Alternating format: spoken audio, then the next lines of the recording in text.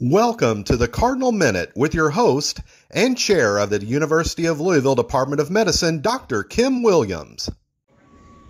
Well, good morning and welcome to a Cardinal Minute. I'm here with Dr. Jeroen from the Netherlands, who was wonderfully gifting us with the Gross Lecture, our annual lecture here at the University of Louisville for Grand Rounds in honor of Dr. Gross and all of his family.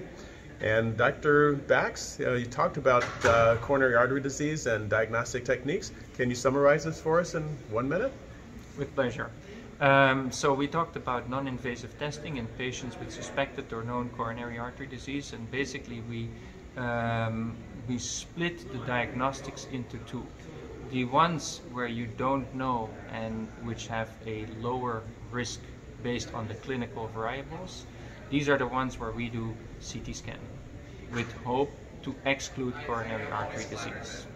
In the patient with higher risk, we start with a functional test or a higher pretest likelihood, if you like. We do a functional test, can be an exercise test, can be an imaging test. We prefer to have an imaging test. If you ask me what imaging test, I think equal. You could do a stress MRI, you could do a stress nuclear, you could do a stress echo.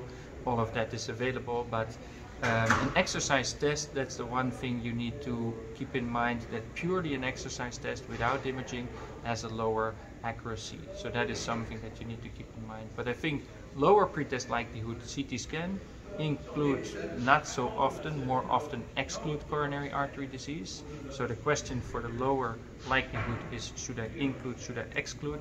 The CT scan excludes very well.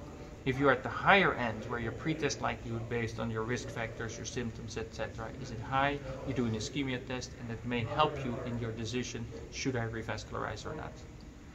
Thank you so much. Wonderful insights. Really appreciate your coming over and sharing them all with us. Thank you so much.